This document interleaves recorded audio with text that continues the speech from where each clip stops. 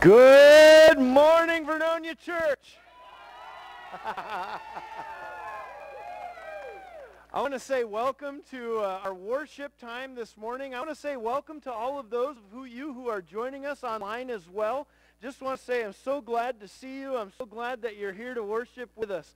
Hey, in just a few moments, we're going to begin, or continue actually, this message series that we began last week where we're talking about loving God from the heart. And in this series, we're talking about the wisdom of the heart. And we're talking about applying wisdom to our hearts and learning to love with wise hearts. And we're going to have a message in just a few moments where we're going to talk about the desires of the heart.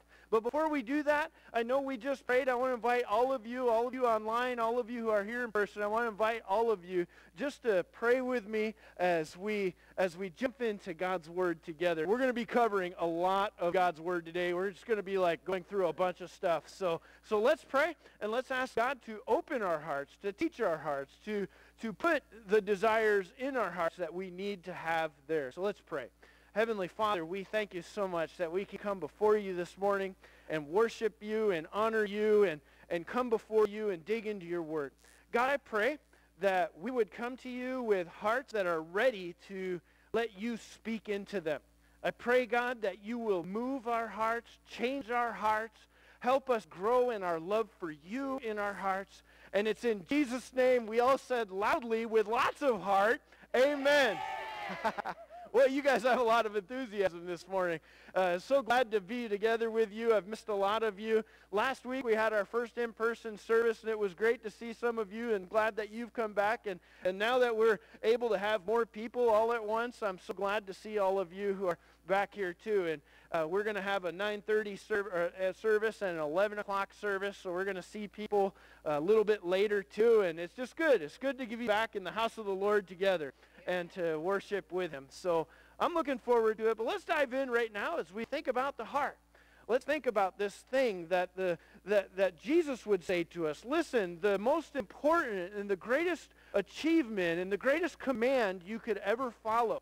If you don't pursue anything in your life, this one thing is the most important thing that you can pursue, and it's to love God with all your heart. It's to pursue God with all of your heart, to make that the thing that your heart goes after. And throughout the Bible, the use of the word heart will be a word that will mean more than just that muscle that's inside of you that's pumping blood through your body. It will be used to describe the inner man. It will be used to describe who you are on the inside. And we could break it up into parts and pieces because we're Westerners and we think that way. But we could talk about how there's the desires of the heart. There's the perspectives of the heart. There's the values of the heart. And together with the desires and perspectives and values, we bring them together. And what comes out of our heart is the things that we say and the things that we do and the behavior that we indulge in. And sometimes what we find is that what our hearts are filled with and where our hearts are longing for and wanting to go, that will change the direction of our life. In fact, this has been a truth that we've come back to over and over again, and we will continue to come back to it. And the truth is this, that you and me will continue to every day fulfill the desires of our heart. That every day, everything we do, every action we take will be a reflection of what we have put in our heart, of what we allow to win, what we allow to rise up, what we allow to be a part of what's in our heart. And so this morning we're going to take one of the pieces of the heart, the desires. And we're going to talk about, what does the heart desire? What do we allow our heart to desire? What do we want to fill our heart with? John F. Kennedy used to tell the story of his grandpa Fitzgerald. And he told the story of how Grandpa Fitzgerald would go walking to school back and forth with his friends. As kids, they would walk back and forth, and they would always walk along this stone wall. And they would walk along this stone wall that was intimidating. It was tall. It was scary. They didn't really know what was on the other side. And they would always dare each other. Oh, I dare you to climb up and go over the wall. Well, this went on for quite a while, and one day, JFK tells the story about how his grandpa, Fitzgerald, was walking along, and finally someone dared him to go up over the wall, and so he took his hat. Now, the hat was important, because in that day in Ireland, they were going to school in uniforms, and the hat was a part of the uniform. And so he took his hat, and he threw it over the wall. He threw that hat over the wall, and now he'd committed himself. He wasn't allowed to come home without the hat. He knew that he now had to go over the wall. And so we get this phrase, this saying, well, if you really want to do something, if you really want to go after something, throw your hat over the wall. And that's where that idea came from. At least that's where who's credited with the idea of throwing the hat over the wall. But he would throw his hat over the wall. And what we're going to talk about as we talk about the desires of the heart is how the heart and the desires of the heart are a lot like a hat that we throw over the wall. When we have something that we desire in our heart, we're going to accomplish it. We're going to go after it, good or bad. If I get a desire in my heart that I shouldn't have there, and I let that desire grow in my heart, take root in my heart, overcome my heart, I'm probably going to go with that desire. If I have a desire in my heart for God and the things of God, and when the opportunity comes to not walk the ways of God, to not listen to the Spirit of God, I'm going to go with God because I let God be the thing that was the desire of my heart. And so what we're going to say is what we put in as the desires of the heart, as we talk about the wisdom of the heart, what we put in as the desires of the heart will end up being a lot like us throwing our hat over the wall. And so we're going to talk about some different walls, some different things that we want to throw our hat over to make sure we fill our hearts with the right desires. We're going to come back to a verse in Ecclesiastes. If you don't know the book of Ecclesiastes, you read the book of Ecclesiastes, it could be really confusing. Because what it is it's a book of the wisest man that ever lived, Solomon, and he wrote this book, and he basically pursues all the different avenues that people pursue and philosophies that people live by in life, and he shows how they're meaningless if they don't include God. But one of the things that he says is this little truth. He says, a man lacks nothing his heart desires. And well, on one side, you might say, well, there's a lot of things my heart desires that I don't have. Well, it's because you desired other things more. You know, like I might say, I want to love God with all my heart, but if my heart desires to go fishing instead of going to church, and I go fishing instead of going to church, then I have now chosen one over the other, one want over the other, one desire over the other. And I know I'm just picking on fishermen because I mean, I'm a fisherman. I like to go fishing. And by the way, if you're fishing or if you're on your boat fishing while you're watching this, that's okay. But if you're fishing and you're not watching, I'll pray that you don't catch any fish till church is over. I do the same thing during hunting season, by the way. But God has put us together in such a way that when we desire something in our heart, we're going to go after it because we're passionate people. We're passionate about what we want, what we do. So let me share with you some things. All these things are going to be somewhat countercultural. They're things that you're probably going to be told to desire them or fill your heart with a desire for them by too many people. In fact, number one is going to be this, that the Bible will teach us to fill our heart with a want for restraint. Now, that almost sounds the opposite of want, right? To want restraint, to want to hold yourself back. The world's going to tell you, go after everything you want, acquire everything you want, build up and amass a hoard, and go after the things of your heart. Listen to your heart, follow your heart, and the world will tell you to just go after whatever is on your heart, whether it be anger and you want to go fulfill your anger and angst, and you want to hurt people in anger, whether you want to fill your life with materialism or alcohol or whatever it is that you want, just go for it and fill up on it. That's the world will tell you. Then it will condemn you for doing it. That's Satan's little trick. But what we see in Scripture is a challenge to show restraint. In different places, we'll see wisdom. Now, you'll notice as we talk about the heart and loving God from the heart, that this isn't just going to be a touchy-feely series. This is going to be a series about applying wisdom to the heart. So we're going to come back to Solomon and his wisdom in the book of Proverbs. And in the book of Proverbs, Solomon is teaching his son a lesson that I think all sons should probably learn. So Sammy, if you're listening, listen to this. That's my son. And so in Proverbs 16, he says to his son, better a patient man. You could read, better a man who shows restraint than a warrior. A man who controls his temper than one who takes a city. And it's better to show restraint than to destroy and to let full vent to your anger. In fact, in other places, Solomon will say to us, he will say, listen, it's better to not give full vent to your anger, because a fool gives full vent to his anger. And sometimes you and I probably need to remember that lesson, don't we? As you're talking to your husband or your wife, as you're talking to your children, don't give full vent to your anger. As you're talking to your pastor, as you're talking to your friends, as you're on Facebook, and you're the keyboard warrior, going to conquer the world with your anger and your angst, it's better to hold restraint. It's better to not give full vent to your anger.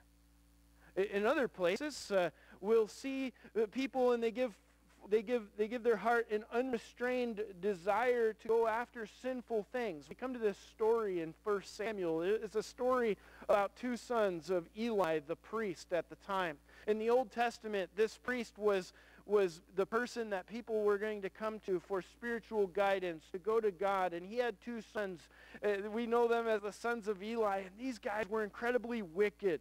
They were wicked because they were committing adultery and fornication with all the women that came to worship at the church, at the temple. And they were wicked because they were intimidating people and physically hurting people, and they were stealing from people and from God. When people bring a sacrifice, like a lamb, the way the system was set up in a way so that if you and me, if we were going to go to the temple and worship, we'd bring us a lamb that was going to be sacrificed on our behalf. And when that lamb was sacrificed, some of the meat would go to me and my family so we could all sit down and have a meal and celebrate the goodness that God has shown us, or whatever the forgiveness God is giving us, or whatever the reason is we were coming to sacrifice. And then some of the sacrifice was to go to the priest and his sons so that they could survive and live off the job that God had given them to do. And then some of it was supposed to go to God, the fat portions. It was supposed to be burned on the altar, burned all up. And so there was God's part, the people's part, and the priest's part.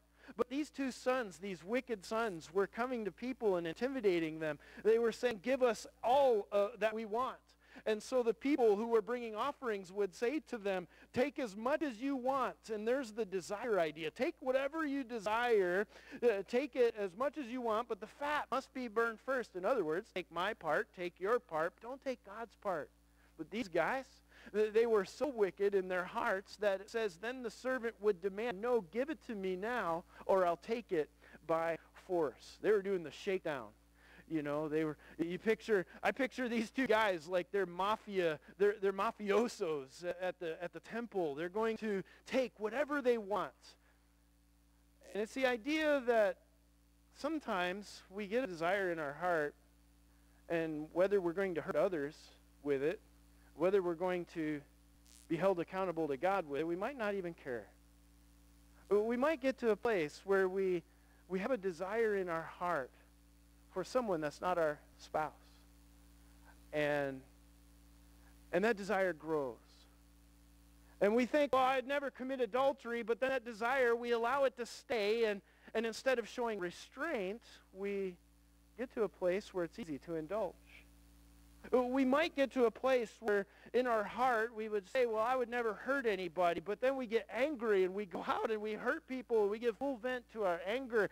We might say, I would never steal from somebody, but then we get wanting something so bad that we eventually give in to the temptation. Instead of showing restraint because we love God, we give full vent to whatever it is our heart desires. In Proverbs 23, 1-4, Solomon is once again teaching his son. He talks to his son about how, sometimes, son, you're going to sit at wealthy people's tables. Sometimes, son, you're going to eat with dignitaries. Because Solomon was a king. He knew that his son would be with him at dinner and at events where they're with wealthy people with wonderful things on the table. And here's what he says. When you sit to dine with a ruler, or when you sit to dine with someone who has maybe more than you have, or who has something that you don't have that you would like, who has a life that maybe you think their life might be better than yours, when you sit down and dine with that ruler, note what is before you. And then he says, do not crave his delicacies, for that food is deceptive. Do not wear yourself out to get rich. Don't wear yourself out to try to live the life they're living. Don't want it so bad that you're going to unrestrain yourself and live in a way that you're going to hurt yourself and deny yourself the ability to love God and serve God in order to get what they have. Instead, he says, have the wisdom, and here's the wisdom of the heart, have the wisdom to show restraint. And so maybe we need to say to ourselves, I've never thought about it before. In fact, I'm going to guess that most of us in the room have never had someone tell us that if we're going to love God with all our heart, we need to learn to fill our heart with restraint. But here Solomon says to us, fill your heart with restraint. Have wisdom to have restraint. So number one is fill your heart with restraint. Number two is fill your heart with a want for generosity. Fill your heart with a want for generosity. Sometimes we can find ourselves filling our heart with a want for more and more and more and more. We can find ourselves wanting more stuff, more boats, more fishing lures, more hunting gear, more mounts on the wall, more fish on the boat, more boats. I keep coming back to fishing. It must be on my mind. I haven't done it in a long time, so it's free fishing weekend. Maybe it's a good time to do that. So, but we want more and more and more. And sometimes Solomon, we're going to see Solomon, he's going to talk about people who want more and more and who crave more and more and who have this craving. We're going to see Solomon talk about that with his son. And sometimes we have the temptation to hear him say what he's going to say, and we're going to think, well, he's talking about lazy people. But the word that he uses, even though we think of lazy people, he's going to talk about people who spend their whole life craving and wanting and acquiring. Craving and wanting and acquiring. I'm going to crave more, I'm going to want more, I'm going to acquire more. And doesn't that sound like most of us in our life? We crave more, want more, work more, for more, so that we can have more, so that we can say we have more, so that we can tell others we have more, so that we can experience more, so that we can, and it's just this craving. And Solomon's going to say to his son, listen, people who do that, it's going to be the death of them. They're going to go through all this life, and that's all there is to this life, and they're going to die, and it's all going to go away. I heard a story about a little girl, her mom, and said, Mommy, you know that china cabinet that you've told us that, it's been passed on from generation to generation and generation. You've told us how valuable that is. And Mom said, yes, and she's a little concerned. And the little girl said, well, Mom, this generation just dropped it. And sometimes in a moment, the things that are valuable to us lose all their value. And what God wants us to know is that there's only one thing that lasts. And it's the love for God. There's only one thing that gets to go with us into eternity, and that's our relationship with God. And this God that we know is an incredibly giving and incredibly generous God. He's so giving, so generous, so loving that he died on a cross and gave his life for us, that he could die for us, so that he could give us the very life that he deserved and he earned and he created. And he says to us, I want you to be generous like me. And if we spend our whole life piling into our heart a desire for things and stuff, then we don't leave room in our heart for a desire to be like God and to be generous and to be giving. In Proverbs 21:26, he talks, Solomon, in the verse right before it, Solomon describes this person as a sluggard who craves everything. He says he's a sluggard. That's where usually we think of that as lazy. But really what he describes the sluggard as is this slug who craves and wants to acquire, and it'll be the death of him. That's in verse 25. And then in 26, he says, all day long the sluggard, he craves for more, but the righteous give without sparing. And so you see, Solomon teaches his son that some people, they'll be like slugs that are all about acquiring and gaining and gathering, but other people are going to be all about giving.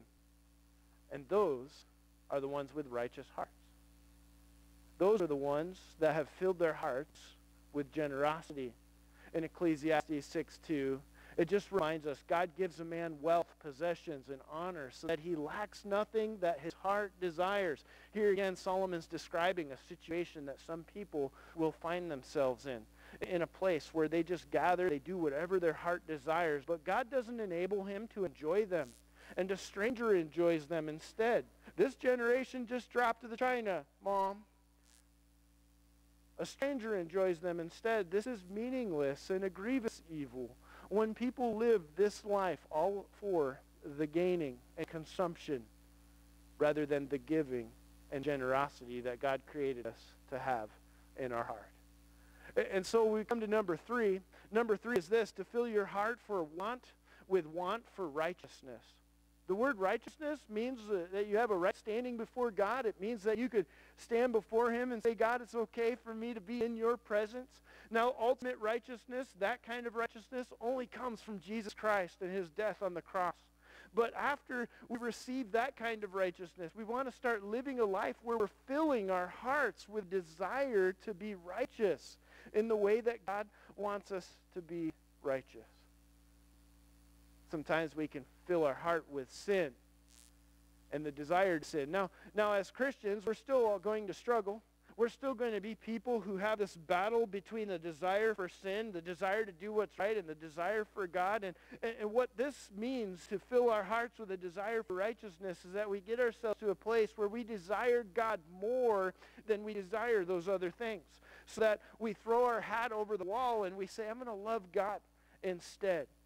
I'm going to love God instead of going after the things my heart is craving. I'm going to show restraint. I'm going to be generous. I'm going to look for righteousness. Those are the things I'm going to look for. But Paul will describe his experience with this. He'll say, sin produces in me every kind of covetous desire.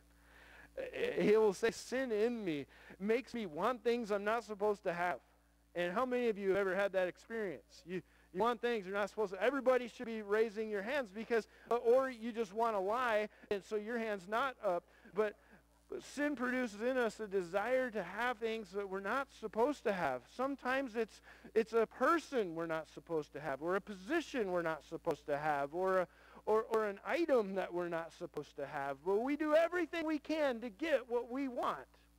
We go into all kinds of debt to get things that we can't afford. We step across the line and we compromise our values in order to accomplish things or do things that we want to accomplish or do or have. And we want to indulge in things we're not supposed to indulge in. So Paul says, listen, sin produces in us this covetous desire, a desire for the things that we shouldn't desire.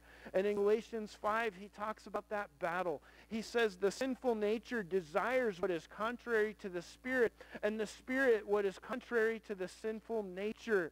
They are in conflict with each other, so that you do not do what you want. And what he's describing there is a heart that's in struggle with itself. Because on one side, we allow one idea, one thing, the sinful nature, to take root in the heart. On the other side, we're saying that we want the Spirit to have root in our heart. And whichever one has more want in it, guess what? That's the one you're going to go with. And so the challenge here is, which one are you feeding? Which one are you practicing more in your heart? Which one are you allowing to win in your heart? In Isaiah 26, the prophet Isaiah says, my soul yearns for you in the night. And in the morning, my spirit longs for you. when your judgment comes upon the earth, the people of the world will learn righteousness. And we need to get to a place where we long for God. We desire God. We want him in our life. And we want to put out the things that get in the way of our relationship with him. And we get to a place where that's where our spirit is. I mean, a lot of us, I'm guessing, a lot of us have looked forward to being in person at church. We have longed for it, right? For months now, we've longed to be together. We've longed for this time of worship. But what we're seeing Isaiah say here is that this ought to be a place that our heart always is. We always long for God. We always long to be in his presence, and we long for him, and we desire him, and we're thirsty and hungry. What did Jesus say? Blessed are those who hunger and thirst for righteousness. There's this desire, this want in them, that they want him, and they want his righteousness. Well, I want to share with you, I know you feel like, well, that's 3 points, the sermon ought to be over. I got 7 more. And I'm not even kidding, but I'm going to give them to you quick. I want to share with you 7 things that the Bible teaches us, 7 things that we could put into our heart that will help us pursue righteousness in our hearts. Went through the New Testament, and throughout the New Testament we see these things where we're challenged to want something, to desire something. And so I want to share with you 7 ideas, 7 things that Jesus wants us to desire. And the first one is this: he wants us to desire mercy. What a message for a time like today. What a message for a time in a place where we live, where people are not interested in mercy. People are interested in judgment and justice, and people are interested in vengeance, and people are interested in selfishness, and people are interested in pride, and people are interested in self-serving. And Jesus said, I want you to go learn what this means. I desire mercy. That's just what I want. I want you to know the mercy of God in your life, and I want you to show the mercy of God in your life. So go and learn what this means, he says to us. I desire mercy. I'm not going to tell you what it means right now, but go and learn what it means. That's what Jesus said anyway, so I'm going to say it.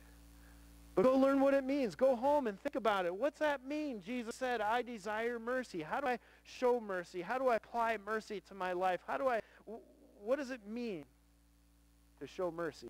Because Jesus desires mercy. By the way, he said that more than once. He said that on a few occasions. He probably said it more than what we're even told that he said it, but he would say it. He would say, I desire mercy. Sometimes he would back it up by saying, I desire mercy more than I desire sacrifice. I desire mercy more than I desire. And he would say, I desire mercy. So that's number one. Learn how to desire mercy. Put the desire for mercy in your heart. If it ever comes down to this, am I going to show grace or am I going to show justice? Am I going to show mercy or am I going to show righteousness or show judgment? Which one should win? Jesus said, go learn what this means. I desire mercy. Let's move on. Number 2, desire love. The greatest of these is love. Those were the words of the Apostle Paul when he talked about all the wonderful things a person could have: great faith, great abilities to serve God, great spiritual gifts. But he would say the greatest thing you can do is love. And remember, Jesus said, the greatest accomplishment you could ever accomplish, the greatest commandment that I've ever given is this: to love God with all your heart. So fill your heart with love. Last week we talked about a prayer. God, help me know how to love you. Help me know what it's like to love you. Help me love you more. If we start praying that prayer on a regular basis, we will start to fill our heart with the love for God. And if we really truly can fill our heart with the love for God, that will go a long way to healing the world we live in. Because your love for God will translate from your heart into behavior that shows love for other people, that shows love for the world around you. And love it says in Scripture, conquers all. Desire goodness. We want to fill our heart with a desire for goodness, a desire to do the good, a desire to fill our life with good, to do the good things that God wants us to do. We desire goodness. And in Romans 7:18, the Apostle Paul said, I have the desire to do what is good. I have that in me. I desire to do what is good. I want to do it. So we're talking about desire, right? And I fill my heart with a desire to do what's good, to have goodness in my heart. Now, at the same time, the Apostle Paul said, and you know what? But I don't always do what I desire. And the reason that is because there are times where what I desire more than what's good, the sin in me.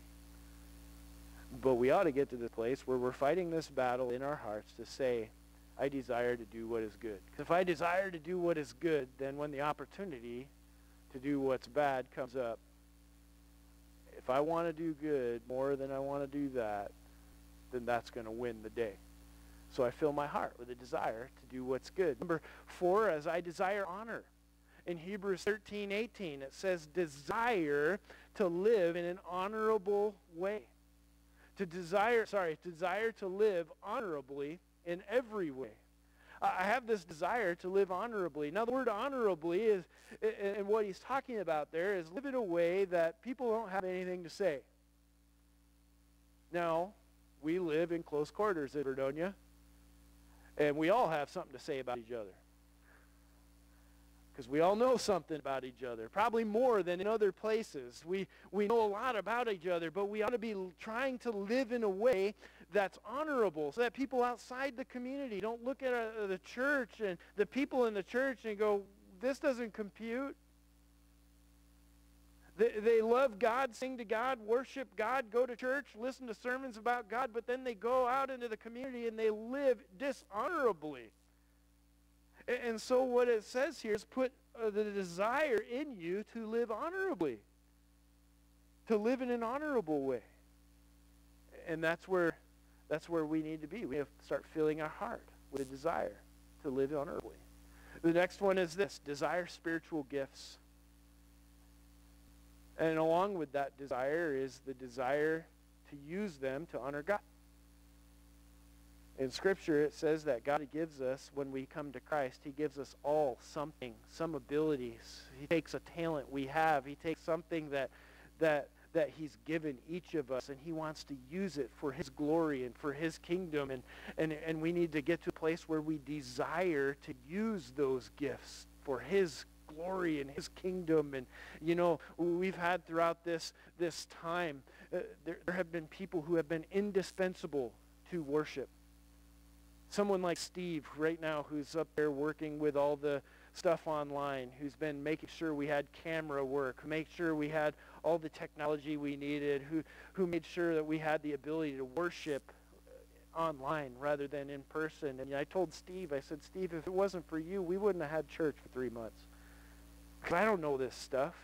God gave him the ability and the desire and the want to serve, and he found a way to apply that to what he was doing. And he was able to use that. Dan with the sound system, and all the tech people became very important for the last few months. And we think of all the people who had something to do. And now we're having worship service. And one of the reasons we're able to have worship service and have it online is because Matthew back here has done construction back there and built us a worship a video room and a place where the camera could be, and did all kinds of work. And he's using his gifts to honor God, which are construction or electrician. I mean, he ran wires. It would have taken me like 5 weeks to figure out how to do it, and he did it, and God used him. We desire to be used by God. We desire to take what God has given us and serve and use our spiritual gifts. In 1 Corinthians 14:1, eagerly desire spiritual gifts. The next one is this: desire evangelism. We need to put in our hearts a desire to see people come to Christ. That needs to be a desire that just wells up within us. It needs to be a boiling desire, to be honest with you. It needs to be a desire where we look at the people in our community and we realize that heaven and hell are in the balance, and we desire to see people saved. In Romans 10:1, it says, my heart's desire and prayer is that they may be saved. The Apostle Paul was talking about the Jewish people. He was talking about his people. He was talking about his neighbors and friends and the people that he grew up with. And when we think about the people in our community, the people we care about, the desire of our hearts needs to be that we might be able to see them saved. And so we build up a desire in our hearts to see people saved. Number 7 is this: desire Christ. Philippians 1:23, the Apostle Paul says, I desire to be with Christ. Now, morbid thought, he's talking about going to heaven. He's talking about being with Christ. Not morbid. It's not morbid. What I mean, though, is he's talking about death. He's desiring to be with Jesus. He says, in this life, I'm going to honor God, and I'm going to serve God, and I desire to be with Christ. But here's a thought, that we ought to get to a place where we desire to be with Christ so that we serve Christ now, and we look forward to the day when we get to be with him in eternity. Some Christians, for some reason, practice not wanting to be with Christ now, thinking they're going to want to be with him later. They don't want to listen to Christ, don't want to hear from Christ, don't want to serve Christ, don't want to worship Christ. They want to do what they want to do, and they think for some reason they're going to want Christ later. But the Apostle Paul says, for me to live is Christ and to die is gain. For me right now in this life, it's all about Christ. I desire Christ. Christ is in my heart. Christ is who I'm serving. Christ is why I'm living. Christ is my everyday. I desire Christ. And so then, when the day comes I get to be with Christ, bonus. That's the way we ought to fill our heart. And so as we talk about filling our heart, we want to fill it with a desire for righteousness. You know, Grandpa Fitzgerald, he talked about throwing the old hat over the wall. And maybe for some of you, if you take notes today, you heard some things that were like walls to you. They were intimidating. They were different. You'd never really thought about them. And my challenge, my dare to you is to throw the hat of your heart over a wall.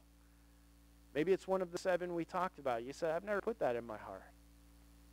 Your to-do this week is to say, I'm going to throw my hat over that wall and make that my next step. JFK, as president, he learned his lesson from Grandpa Fitzgerald. You may remember the old speech that he gave. He said, we choose to go to the moon in this decade and to do other things, not because they're easy, but because they're hard, because that goal will serve to organize and measure the best of our energies and skills, because that challenge will be one that we are willing to accept, one that we are unwilling to postpone, and one that we intend to win. You know, he kind of threw his hat over the wall with the space race. He got up in front of a country and said, we're going to put a man on the moon in 10 years. And in less than 10 years, in 1969, I believe it was, the first footprint was put on the moon.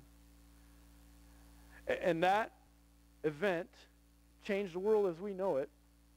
Because of that event, we live in a modern society with cell phones, with satellites, with all kinds of things in space that make it so things we take for granted as part of life. Because of that event. Because someone said, I'm going to take and I'm going to throw my hat over a wall. And what I wonder is what changes in your world. What changes when you say, I'm going to fill my heart with a desire for Christ. I'm going to fill my heart with desires that help me love God with all my heart. What will change in your world? What will change in your family? What will change in your life? What will change in your family tree? What will change in your community? Because you decide to throw your hat over the wall. Will you pray with me? Heavenly Father, we come before you now and we ask that you will help us throw our hat over the wall in a way that challenges us, that we say out loud, that we make a decision to love you more. To really make the desires of our heart desires that seek after you, that go after you, that honor you and love you. God, I want to love you more. Will you help me know what that means? Will you help me figure out how to make my desire for you greater than my desire for the world or my desire for anything else? I pray, Heavenly Father, that you will help each one of us to say, we love you with all our heart. It's in Jesus' name we pray. Amen. Well, right now I want to invite you to join me. We're going to enter into a time of the Lord's Supper. We're not going to be passing trays until for the next 21 days. We're in this situation. This is what worship is. And you had the opportunity to pick up your Lord's Supper kits on your way in. If you're at home and you're just joining us and you don't have a Lord's Supper kit, you didn't pick it up this weekend, just grab a cracker, some bread, some juice, and you can join us in our Lord's Supper time. But we're going to enter into this Lord's Supper time, so I want everybody to grab your little kit here and go ahead and peel the top off and take the bread out. And this is something that we as a church do every week together. Don't eat it yet. We'll all eat it together.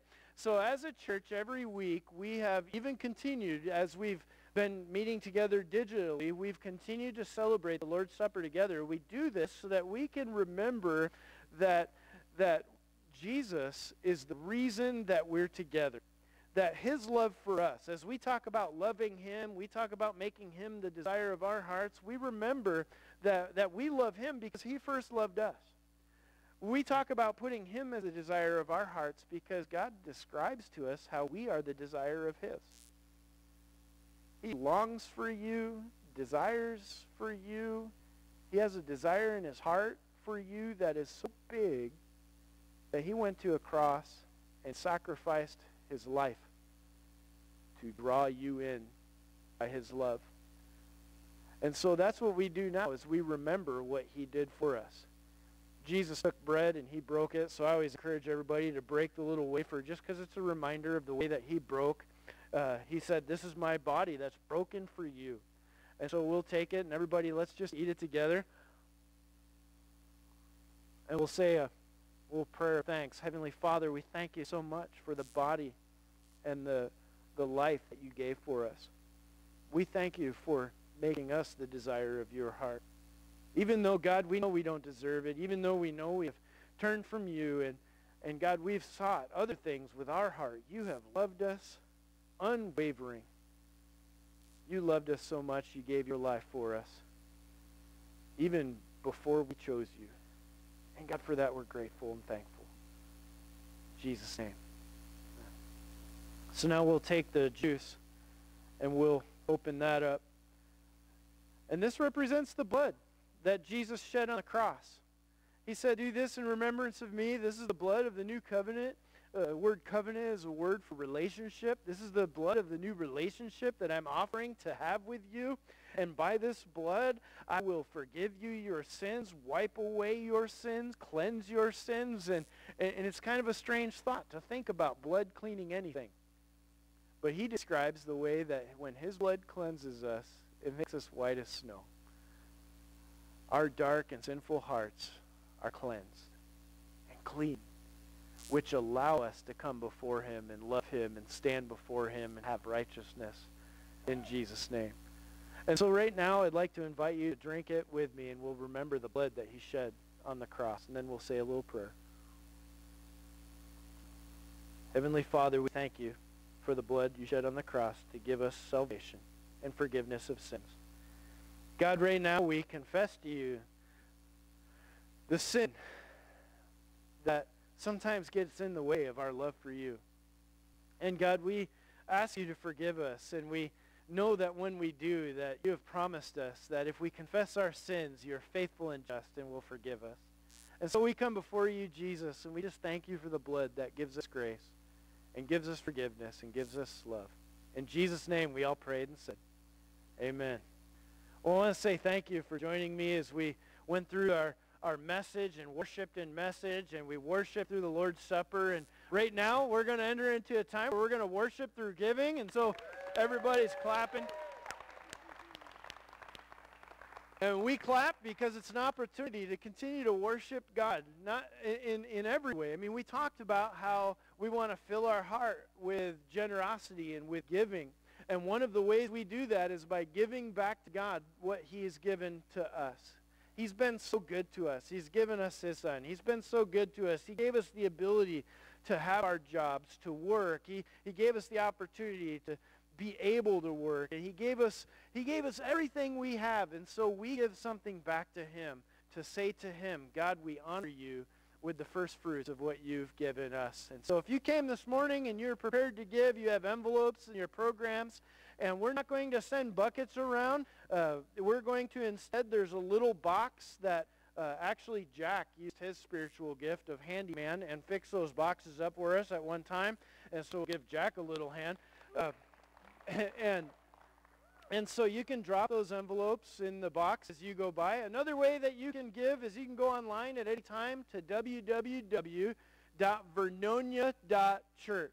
Now, I'm going to spell it for all those who are joining us online because we know, I mean, I have people, oh, you live in Veronica. No, I don't live in Veronica okay, so it's VERNONIA .church. And so you can go to vernonia.church at any time, and there's a give tab there, and you can go to that, and it'll bring you out to our Tithely account where you can give. It's a secure way to give. Another way you can give, and I encourage all of you who can or want to do it this way. Those of you who are online who are continuing to do it this way, you can text GIVE, G-I-V-E, to 503-376-6646. That's G-I-V-E to 503-376-6646. Eventually, I'm going to memorize that number, but I still haven't, if you can believe it or not. But I just want to invite you, let's pray as we give, and let's just honor God with what we do right now. So, Heavenly Father, we just thank you for being good to us. We thank you that we can worship you, not just by singing and not just by listening to a message, but by giving something to you. Because, God, it makes a difference. We have this church after 3 months of not being here in person because people gave. And we were able to continue. Now we're in a strong place to continue to bring honor and glory to you and to watch not just people come back to a church that they consider theirs, but God, so that we can continue to grow and reach new people through this church. And God, I pray that you will use what we do now to bring honor and glory to you so that we can be generous with you and with our community and with our church body. It's in Jesus' name we all prayed and said, amen. So I want to invite you to come back next week. Next week, same bat time, same bat place. I don't know if any of you old Batman fans remember that.